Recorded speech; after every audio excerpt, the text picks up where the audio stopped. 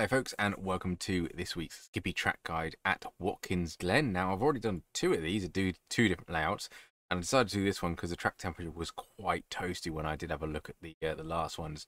I think we're on about 110 Fahrenheit, but we will see that in a moment. You've got two track guide this week, the Ferrari Challenge GT3 one. I've done that one as well, so if you want to check out that one, it will be up at the top of the video somewhere. And well, let's crack on with this one first of all. Let's get rid of that mumbo jumbo. And info here, yeah, 110 Fahrenheit, so I'll put the degrees just above my head. Yeah, hot in other words. Track usage 45%, which is moderate, which is about what we should be seeing in the race. The laps, I didn't do many practice laps because, well, this was one of my second sessions. But yeah, we started off high 28, well, mid 28s, mid to low 28s actually, and then we finally got down to low 27s. I did have an optimal of a 26.9, I think it was, but obviously that's stringing the perfect lap together. And well, I'm not that concerned, put it that way. So we're a 1:27.048, which would be the one. Otherwise, the setup will be down in the description. I did find it was very tail happy, so you might want to reduce the rear anti-roll bar. I have it on 8, which I think is the maximum. So plenty of oversteer.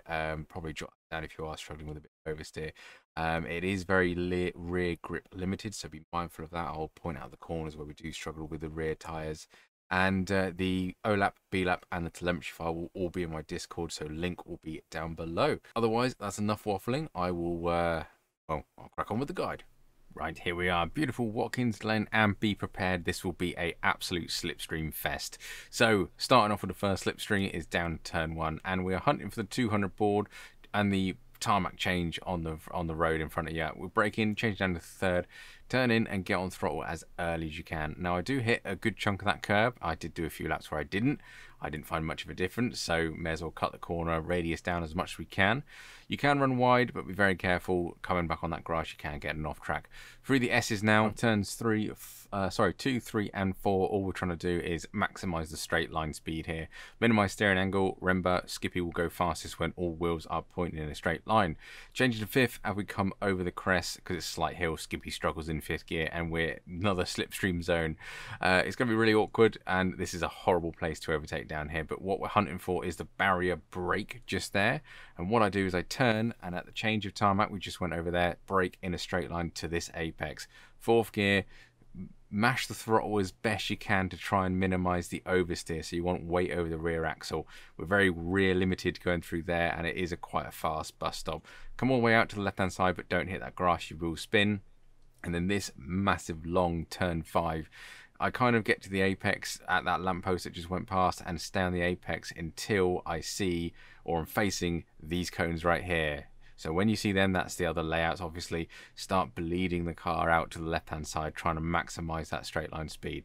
Another straight, another slipstream fest. All I do is just minimize angle here, diagonal it from left-hand to right-hand side, and try and pick up our braking point for the very twitchy turn 6, 200-meter board, and we're stabbing the brakes and we're back on throttle. As I say, rear limited on this one, so get into the nice cambered corner and power all the way through it. Really nice corner when you get it right. When you get it wrong, real pain in the rear. It was spinning out quite a lot. Last corner, turn 7, again, end of the barrier or tires, whatever they are. Little stab of the brakes and then on the throttle to keep the rear end in check. Half throttle and then full throttle as early as we can to maximize the straight line speed. Down the start finish straight again. With these track guys going at 4 times or whatever it is, or half speed, they do disappear quite quickly, but I think I am covering everything as much as I can, and that's crossed the line in a 1:27.048.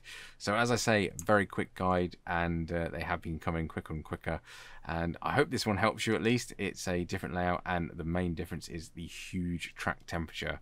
It is quite toasty, and it makes the Skippy very, very slidey. Be careful on the opening laps. As always, there's a lot of death around Watkins Glen, particularly through the Esses. So game of survival, and it's a game of slipstream as well. Doesn't matter where you are on the first lap, just matters where you are probably coming down that back straight on the last lap. Otherwise, guys, thank you very much for watching. The full speed cockpit cam and chase cam are to follow.